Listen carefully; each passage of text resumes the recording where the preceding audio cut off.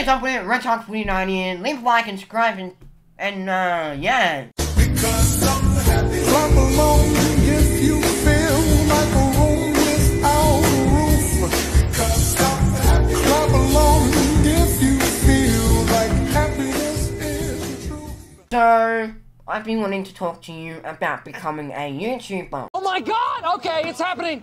Everybody stay calm! What's the procedure, everyone?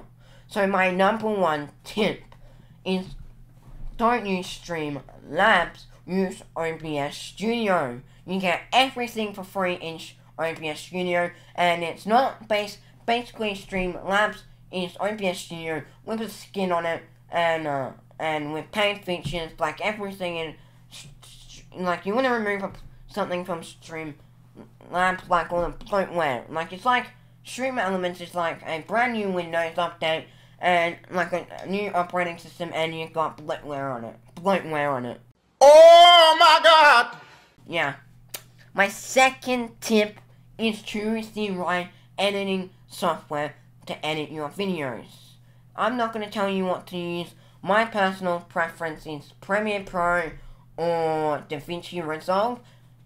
For photo editing, like my thumbnails, I use Photoshop, but I used to use Canva. So when you're starting out as a YouTuber, start with Canva, because Canva is completely free. And my third and final tip is be unique.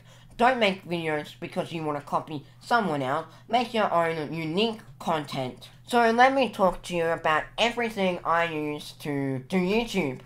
So to record my videos, I use OBS Studio. It's a pretty good software where you can add whatever you want in for completely free. This is everything I use in my gaming setup. For the mouse, I use this Death Adder Essential. Stream Deck 15 key. For the PC, I am using a 1080 Ti graphics card with 32 gigabytes of RAM, Ryzen 5 CPU, and I don't know the motherboard. Stop the cap.